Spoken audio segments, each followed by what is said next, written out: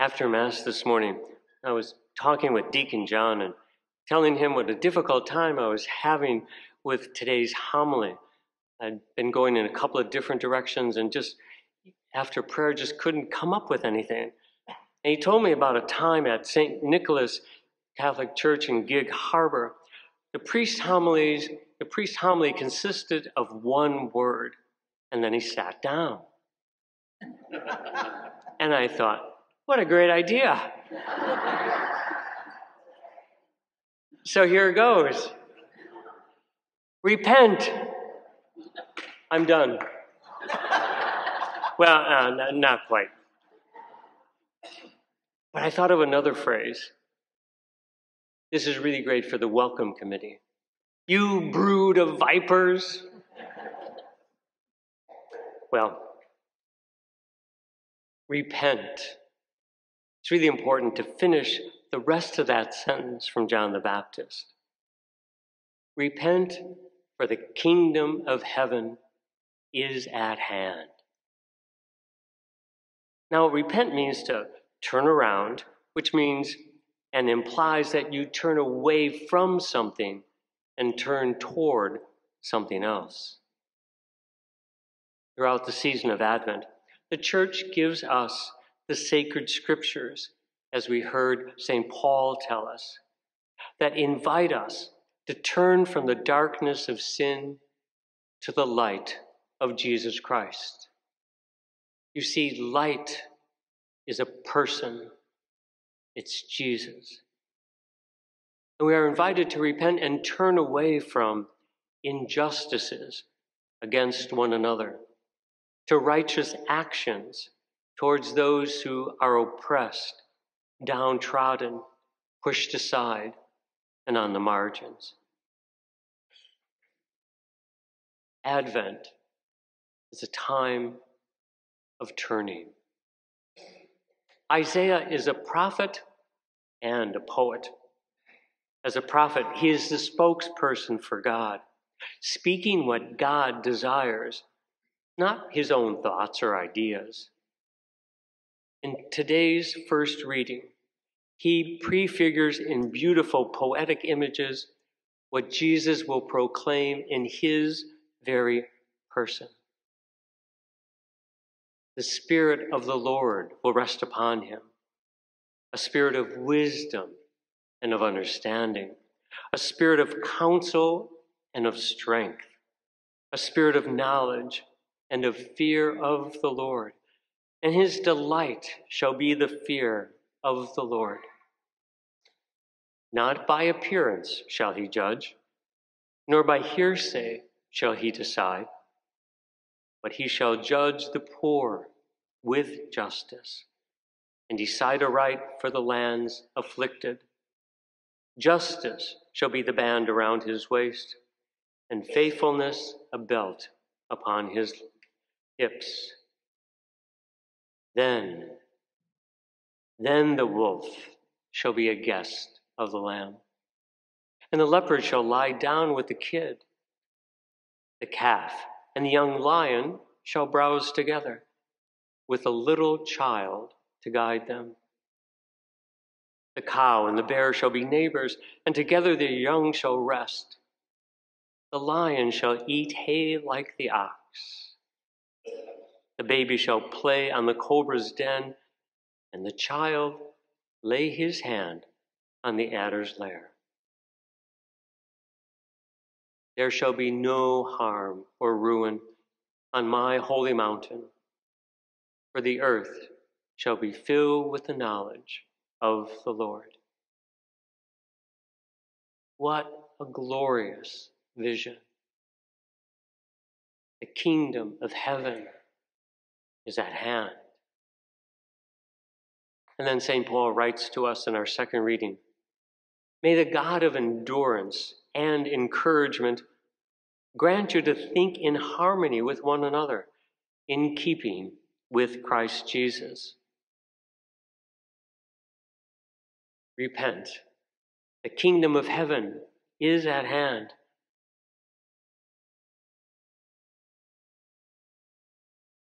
Don't you want your marriage, your family, your home environment, your workplace to reflect these readings? If we do, then we need to repent.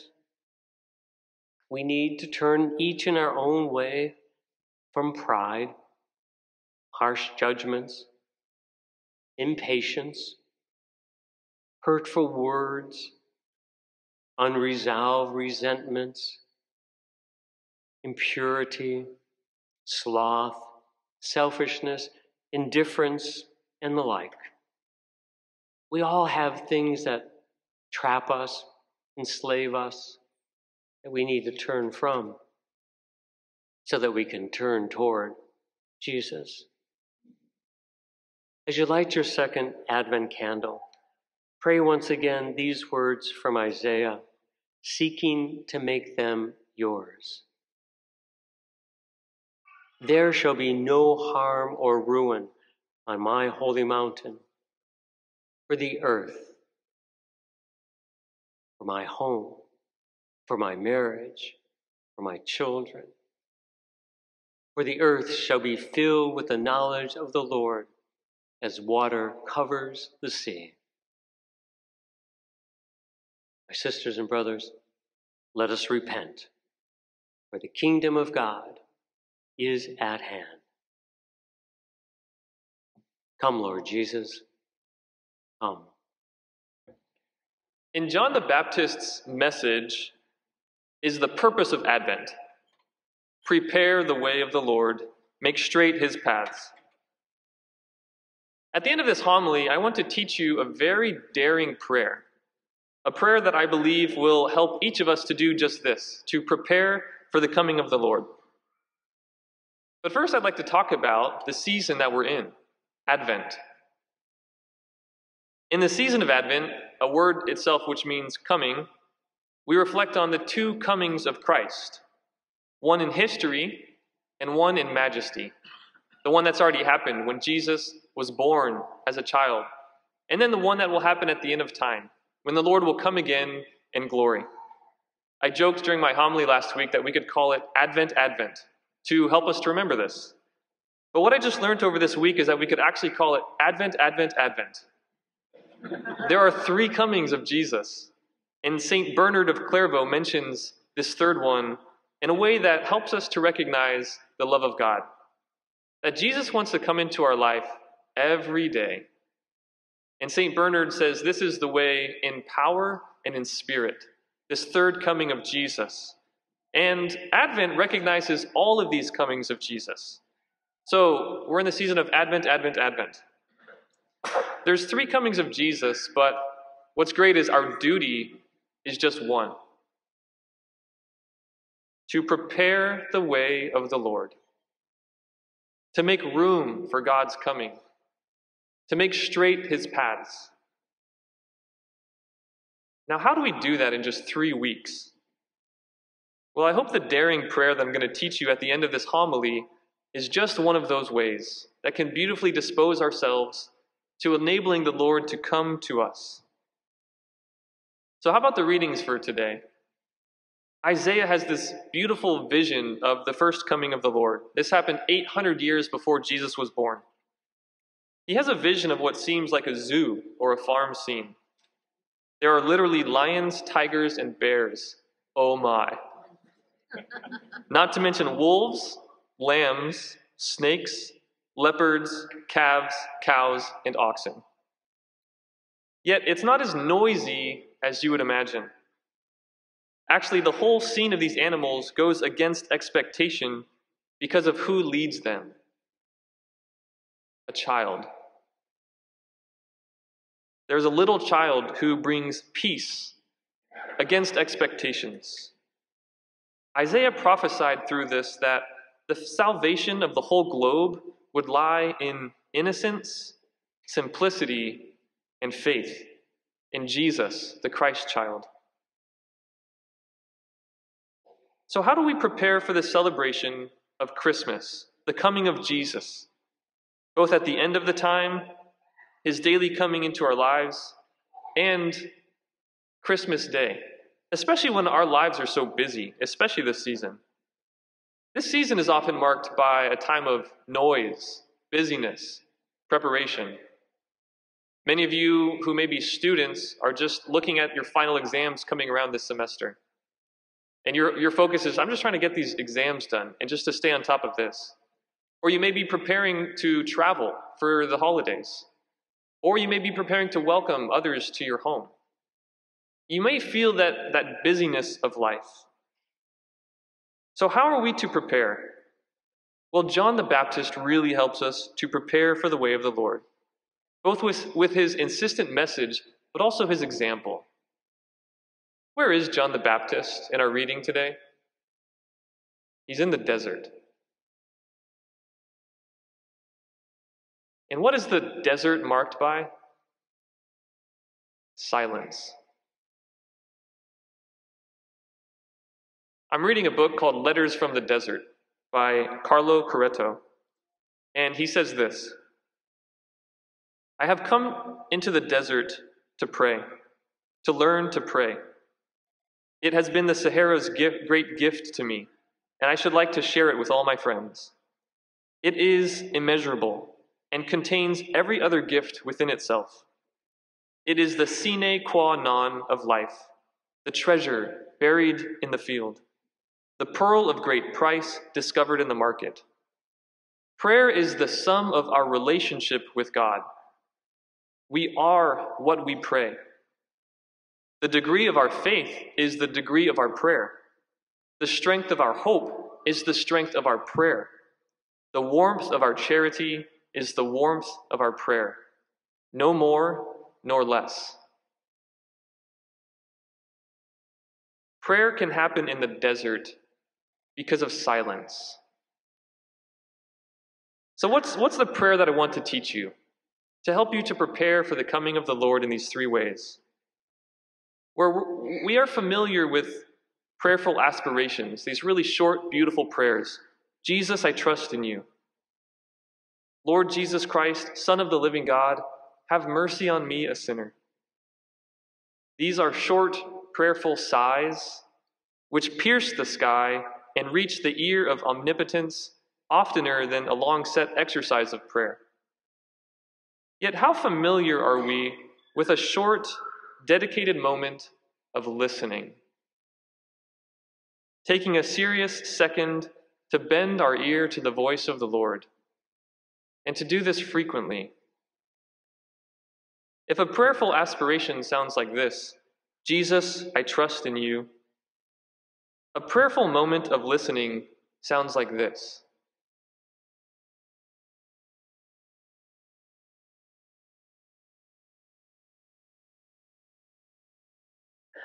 And we can easily fill our days with these short, beautiful moments to make room for the Lord's voice.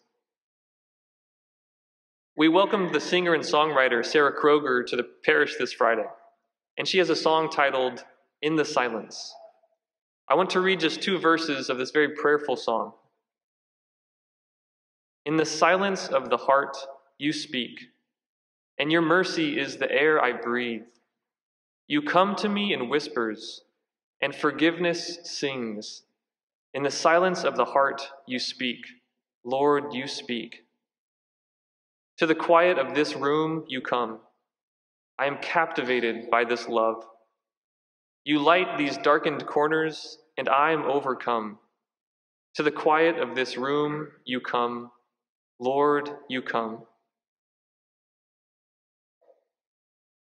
Why is silence the best way to prepare for Christmas? Because in Christmas, God breaks through the silence.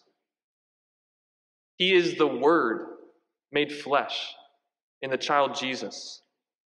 He's the one we heard in the first reading who strikes the land with the rod of his mouth, and with the breath of his lips, he slays the wicked. When we make room for him to speak, he does. And that is the very daring prayer that I'm offering you to practice this Advent season. Even throughout your busy days, to simply take a brief moment in silence and to recognize Jesus who loves you so much, and who wants to be ever more part of your daily life, especially in the busyness, and in a special way to prepare you for his coming at Christmas, at the end of time, and in the way you may not be expecting it throughout your everyday life. Allow him to speak his word of steadfastness and encouragement to give you hope.